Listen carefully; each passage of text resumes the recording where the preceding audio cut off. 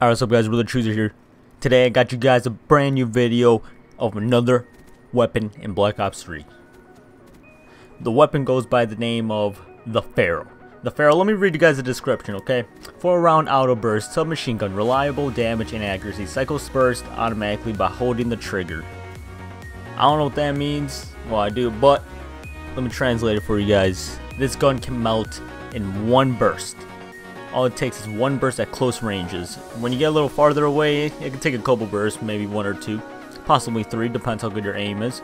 But this Pharaoh, I think it's on the tier 1 of submachine guns with the Vesper and the VMP. I have not used the Pharaoh with rapid fire. Unfortunately, I have not gotten that far with my weapon. Now you guys will be seeing gameplay of me playing on Nuketown with the Pharaoh, a small map, small quarters, so that is what the Pharaoh will propel in it.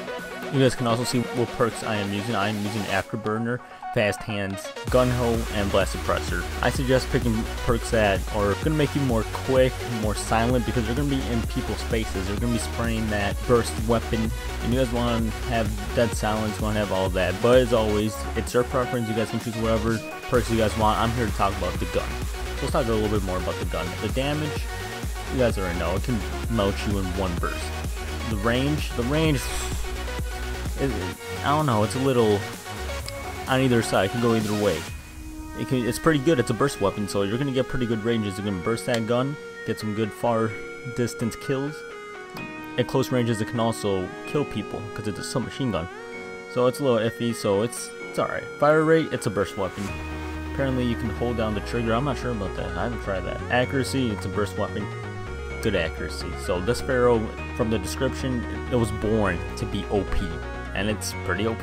As you guys can see, I'm getting all those nice kills and getting those nice bursts. Couple one burst. But speaking of it being a burst weapon, that is what separates it from the other tier 1 submachine guns. In the other tier 1 category, you have the VMP and the Vesper. Those can get out of hand. They're kind of like the Scorpion. They can get a little wild. And that's where the Pharaoh comes in. You can burst that weapon and you can get some nice kills. You can control your recoil more easily than if you were using the Vesper. The Vesper, that is that's a Scorpion basically. The VMP, it's more of a MSMC with a little bit more recoil. But the Pharaoh, it reminds me of what's it called, the Chickum or the Chickum, whatever you guys want to call it. It reminds me of that, but a little bit faster fire rate, which is what I think the Chickum or Chickum needed in order to be a tier 1 submachine gun Black Ops 1 or 2. My bad. But the Pharaoh, it's your choice. It's your choice. In Black Ops 3, all the guns are pretty good. They're all decent, except for a couple. But there are a lot of good weapons in Black Ops 3. So go try out the Pharaoh. I think it's a really good weapon. But I'm not you guys. Go try it out, boys. Your Brother Chooser. I'm out. Peace.